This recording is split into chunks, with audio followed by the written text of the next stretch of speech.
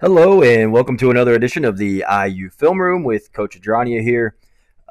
Today we're looking at the IU Butler game played just about 24 hours ago from the time that I'm recording this. Really slow start for Indiana, especially defensively in the first half. That really allowed Butler to hang around, even have I think as much as a 7 or 8 point lead at one point in the first half.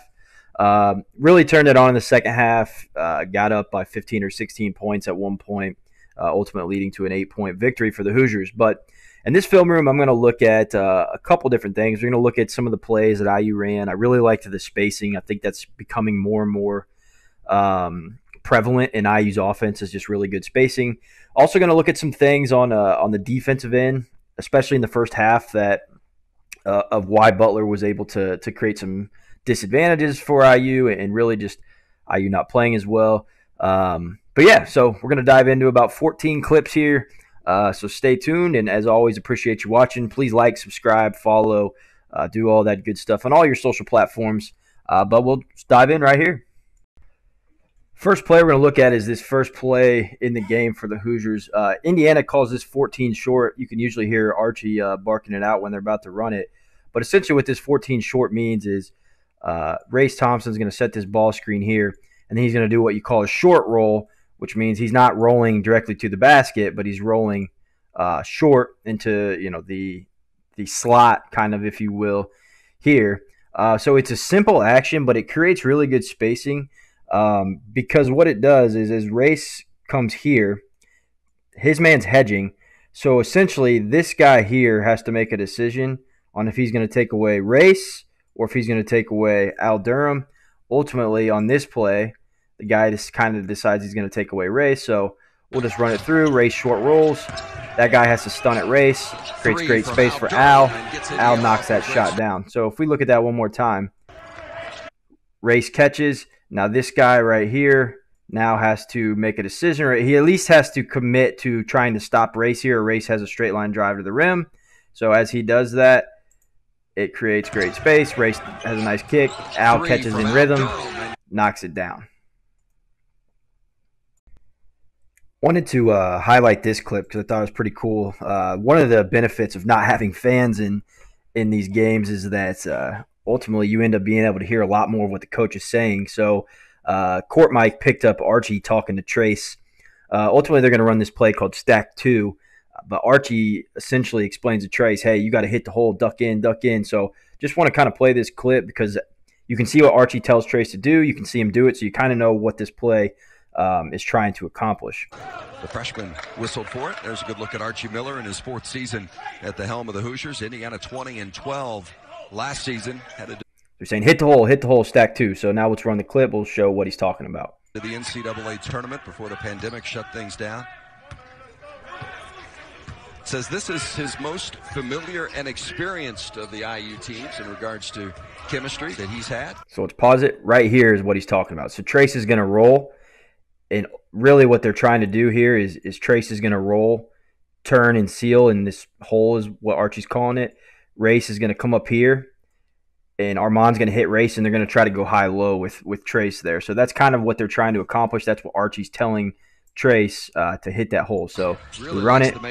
There he is. He turns. He pivots. He hits the hole just like Archie tells him to do. They're trying to go high-low here with Race. Butler does a pretty nice job of guarding it. He's got a couple guys that have been around for an Armand Franklin 3. Durham.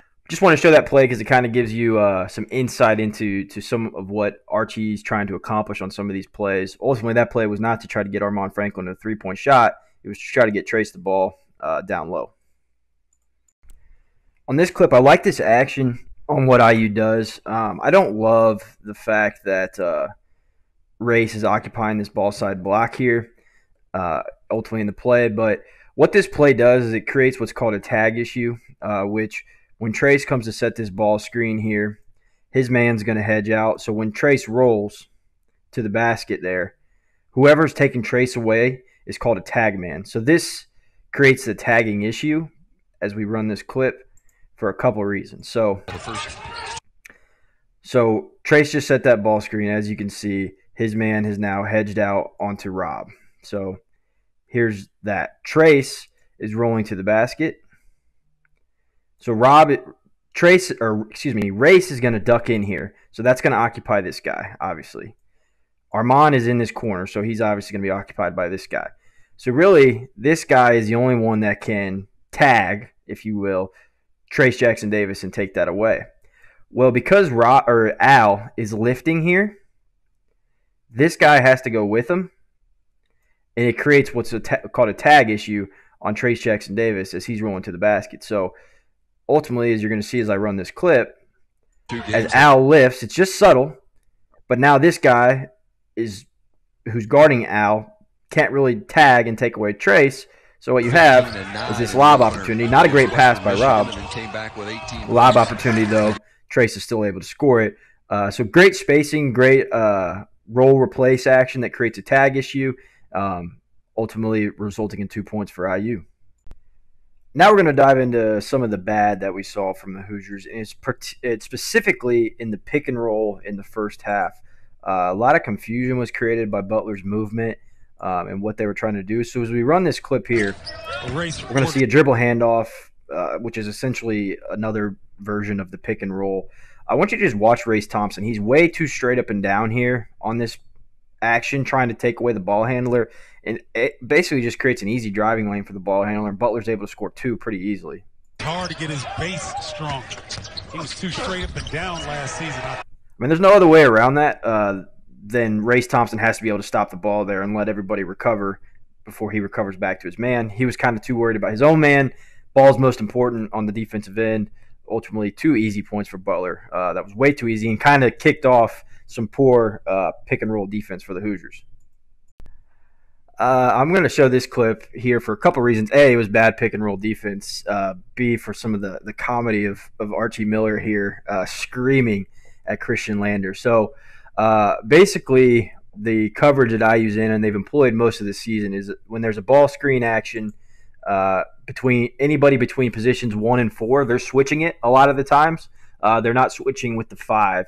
So basically, Jerome Hunter's man set a little rub screen on Christian Lander. Christian Lander probably should have just stayed on Jerome Hunter's man in a switch. It sounds like IU's calling this blue, their action. Usually blue is designated for ice in the NBA, but it sounds like IU's coverage is called blue when they're switching. And I say this because you can hear Archie Miller scream it like 5 times in a row here. So we're going to see this action. Christian Lander doesn't switch. Wide open three-pointer. Now I want you to watch and listen to Archie Miller here just scream blue, blue, blue, almost as if he is dying. So listen closely. Even for a freshman, as Coles lets 3 fly and snuggies it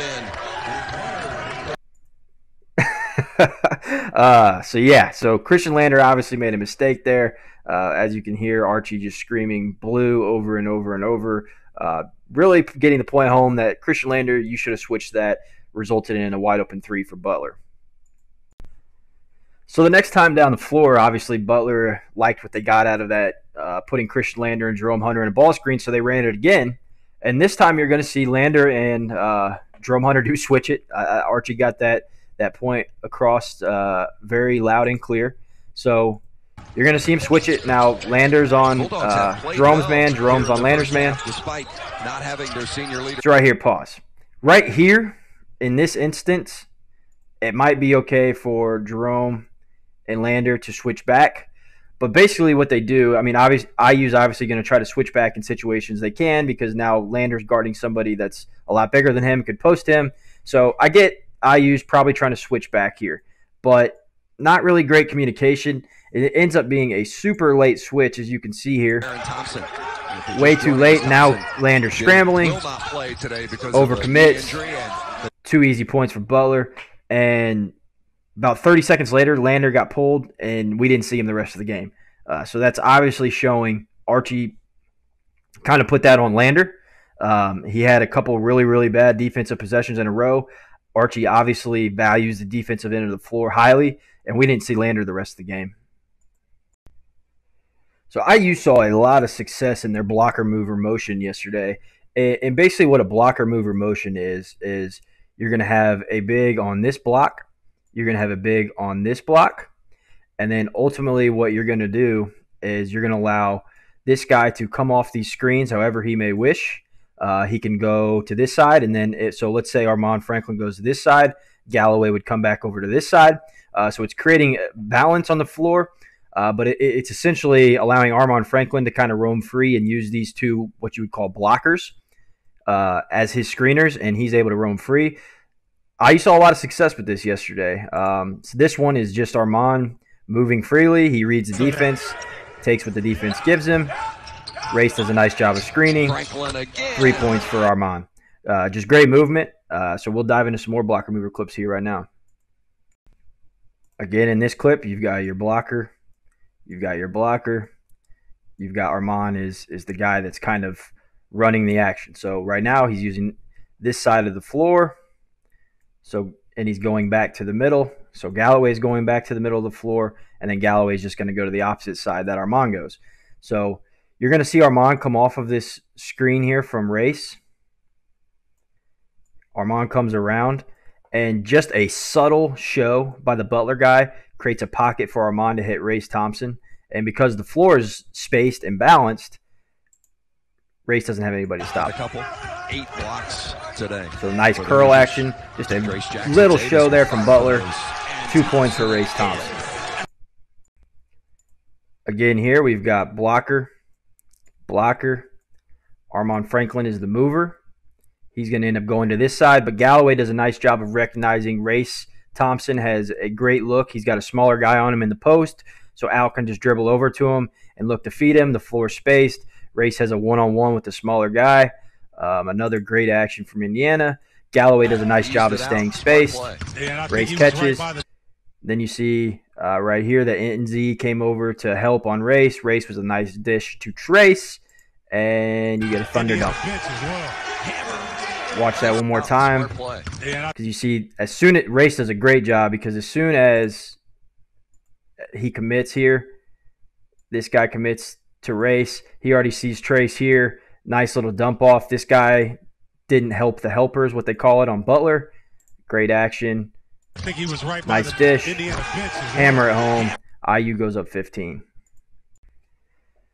I talked earlier about IU creating tagging issues for Butler in one of their clips, and they do exactly that here in this clip as well. So we're going to see Trace Jackson-Davis goes to set this ball screen here. So Trace is setting the ball screen here. The way Butler guards ball screens is this guy here is going to show. So basically what's going to happen here is that as Trace rolls, Butler has to have a tag guy, which is Jerome Hunter's man here. But by Jerome Hunter not just staying put on this block and actually lifting up, so we see Hunter lift. As Hunter lifts here, and he's now just one pass away, Butler is still struggling to get back on Trace. Now Jerome Hunter's guy has to make a decision. Am I going to stay here, try to take Trace away? Or as Jerome Hunter lifts, am I going to leave him wide open for 3? Ultimately, he decides to go up with Hunter. Results in nice pass and a dunk for Trace Jackson-Davis.